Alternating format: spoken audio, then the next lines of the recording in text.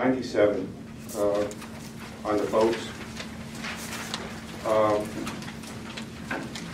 Is that a requirement to have boats? And what do they do? The premium seems like $15,000 for two fireboats.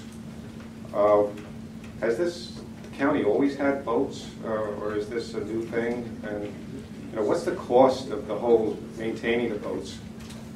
And have they ever done anything like fight a fire, or basically are they useful? I don't know if Essex County has boats, or if you know of anybody else, but it just seemed like a high premium for. You could tell us about UC Marine 1 and UC Marine 2, very briefly. Thank you, through you, Chairman. Obviously, Union County has a large waterfront on Elizabeth, Linden, Rahway borders. And that was identified sometime after 9/11.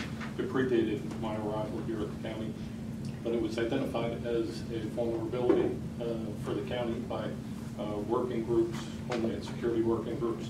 The boats were purchased with Homeland Security money in an effort to bulk our presence, a police presence, and a firefighting presence on the waterways of Fort Worth County.